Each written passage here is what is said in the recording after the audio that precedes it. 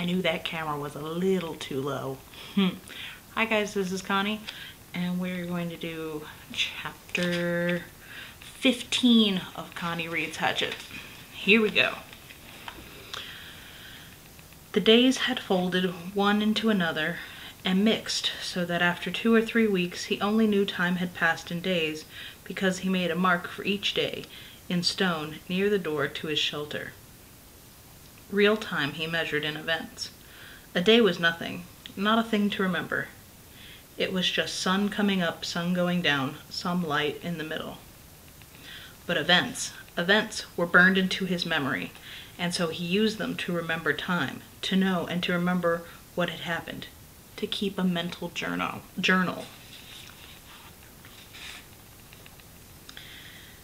There had been that day of the first meet. That had been a day that had started like the rest. Up after the sun, clean the camp, and make sure there's enough wood for another night. But it was a long time of eating fish and looking for berries, and he craved more food, heavier food, deeper food. He craved meat. He thought in the night now of meat, thought of his mother's cooking a roast or dreamed of turkey. And one night he awakened before he had to put wood on the fire with his mouth making saliva and the taste of pork chops in his mouth. So real, so real. And all a dream. But it left him intent on getting meat. He had been working farther and farther out for wood, sometimes now nearly a quarter of a mile away from camp for wood. And he saw many small animals. Squirrels were everywhere, small red ones that chattered at him and seemed to swear and jump from limb to limb. There were also many rabbits, large gray ones with a mix of reddish fur, smaller, fast gray ones that he saw only at dawn. The larger ones sometimes sat until he was quite close, then bounded and jerked 2 or 3 steps before freezing again. He thought if he worked at it and practiced, he might hit one of the larger rabbits with an arrow or a spear. Never the small ones or the squirrels. They were too small and fast. Then there were the fool birds. They exasperated him to the point where they were close to driving him insane. The birds were everywhere, 5 and 6 in a flock, and their camouflage was so perfect that it was possible for Brian to sit and rest leaning against a tree with one of them standing right in front of him in a willow clump 2 feet away, hidden, only to explode into deafening flight just when Brian least expected it. He just couldn't see them, couldn't figure out how to locate them before they flew because they stood so perfectly still and blended in so perfectly well. And what made it worse was that they were so dumb, or seemed to be so dumb, that it was almost insulting to the way they kept hidden from him. Nor could he get used to the way they exploded up when they flew. It seemed like every time he went for wood, which was every morning, he spent the whole time jumping and jerking in fright as he walked. On one memorable morning, he had actually reached for a piece of wood, what he thought to be a pitchy stump at the base of a dead birch, his fingers close to touching it, only to have it blow up in his face.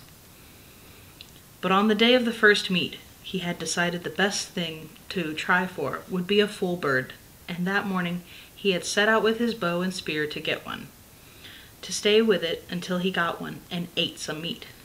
Not to get wood, not to find berries, but to get a bird and eat some meat. At first the hunt had not gone well. He saw plenty of birds, working up along the shore of the lake to the end, then down the other side, but he only saw them after they flew. He had to find a way to see them first, see them, and get close enough to either shoot them with his bow or use the spear, and he could not find a way to see them. When he had gone halfway around the lake, he had jumped up 20 or so birds. He finally gave up and sat at the base of a tree. He had to work this out. see what he was doing wrong. There were birds there, and he had eyes. He just had to bring the two things together. Looking wrong, he thought. I am looking wrong. More than that. I'm being wrong somehow. I am doing it the wrong way. Fine, sarcasm came into his thoughts. I know that, thank you. I know I'm doing it wrong. But what is right? The morning sun had cooked him until it seemed his brain was frying, sitting by the tree, but nothing came until he got up and started to walk again, and hadn't gone 2 steps when a bird got up. It had been there all the time, while he was thinking about how to see them, right next to him. Right there! He almost screamed. But this time when the bird flew, something caught his eye, and it was the secret key. The bird cut down toward the lake, then, seeing it couldn't land in the water, turned and flew back up to the hill into the trees. When it turned, curving through the trees, the sun had changed it, and Brian, for an instant, saw it as a shape, sharp pointed in front, back from the head, in a streamlined bullet shape to the fat body. Kind of like a pear, he had thought, with a point on one end and a fat little body.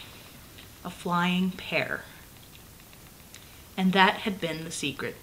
He had been looking for feathers, for the color of the bird, for a bird sitting there. He had to look for the outline instead. Had to see the shape instead of the feathers or color. Had to train his eyes to see the shape. It was like turning on a television. Suddenly he could see things he never saw before. In just moments, it seemed. He saw 3 birds before they flew, saw them sitting and got close to one of them, moving slowly, got close enough to try a shot with his bow. He had missed that time, and had missed many more, but he saw them. He saw the little fat shapes with the pointed heads sitting in the brush all over the place. Time and time again he drew, held, and let arrows fly, but he still had no feathers on the arrows, and they were still little more than sticks that flopped out of the bow, sometimes going sideways. Even when a bird was 7 or 8 feet away, the arrow would turn without feathers to stabilize it and hit brush or a twig. After a time he gave up with the bow. It had worked all right for the fish, when they came right to the end of the arrow, but it wasn't good for any kind of distance. At least not the way it was now. But he had carried his fish spear, the original one with the 2 prongs, and he moved the bow to his left hand and carried the spear in his right. He tried throwing the spear, but he was not good enough and not fast enough. The birds could fly amazingly fast, get up fast. But in the end, he found that if he saw the bird sitting and moved sideways towards it, not directly toward it, but at an angle, back and forth, he could get close enough to put the spear point out ahead almost to the bird and thrust, lunge with it. He came close twice, and then down along the lake, not far from the beaver house, he got his first meat. The bird had sat, and he had lunged at the 2 points, took the bird back down to the ground, and killed it almost instantly. It had fluttered a bit, and Brian had grabbed it and held it in both hands until he was sure it was dead. Then he picked up the spear and the bow and trotted back around the lake to his shelter, where the fire had burned down to glowing coals. He sat looking at the bird, wondering what to do. With the fish, he had just cooked them whole, left everything in, and picked the meat off. This was different. He would have to clean it. It had always been so simple at home. He'd go to the store and get a chicken, and it was all cleaned and neat, no feathers or insides, and his mother would bake it in the oven, and he would eat it. His mother from the old time, from the time before, would bake it. Now he had the bird, but he had never cleaned one, never taken the insides out or gotten rid of the feathers, and he didn't know where to start. But he wanted the meat, had to have the meat, and that drove him. In the end, the feathers came off easily. He tried to pluck them out, but the skin was so frail that it pulled off as well. So he just pulled the skin right off the bird, like peeling an orange, he thought. sort of. Except that when the skin was gone, the insides fell out the back end. He was immediately caught in a cloud of raw odor, a kind of steamy dung odor that came up from the greasy coil of insides that fell from the bird, and he nearly threw up.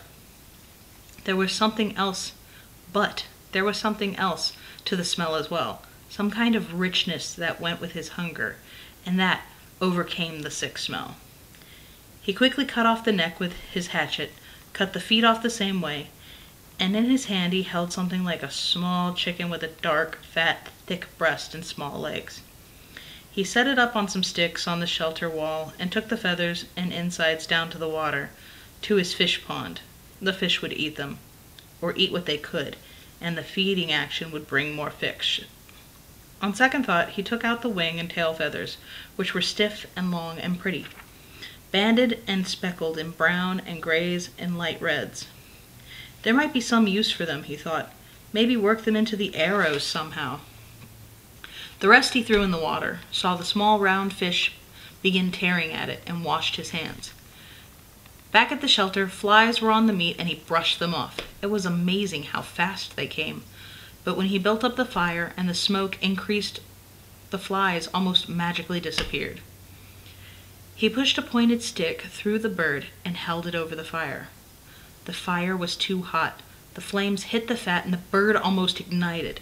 He held it together, but the heat was worse, and finally he moved it to the side a bit, and there it seemed to cook properly, except that it only cooked on one side, and all the juice dripped off. He had to rotate it slowly, and that was hard to do with his hands, so he found a forked stick and stuck it in the sand to put his cooking stick on. He turned it, and in this way he found a proper method to cook the bird. In minutes the outside was cooked, and the odor that came up was almost the same as the odor when his mother baked chickens in the oven, and he didn't think he could stand it. But when he tried to pull a piece of the breast meat off, the meat was still raw inside. Patience, he thought. So much of this was patience, waiting and thinking and doing things right. So much of all this, so much of all living was patience and thinking. He settled back, turning the bird slowly, letting the juices go back into the meat, letting it cook and smell and smell and cook. And there came a time when it didn't matter if the meat was done or not. It was black on the outside and hard and hot, and he would eat it.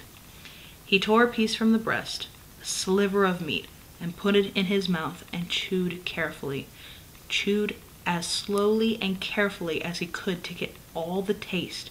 And he thought, never, never in all the food, all the hamburgers and malts, all the fries or meals at home, never in all the candy or pies or cakes, never in all the roasts or steaks or pizzas, never in all the submarine sandwiches, never, never, never had he tasted anything as fine as that first bite.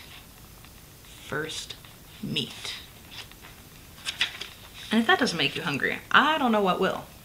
But be careful with that and enjoy, please and thank you, and we will do chapter 16 next time.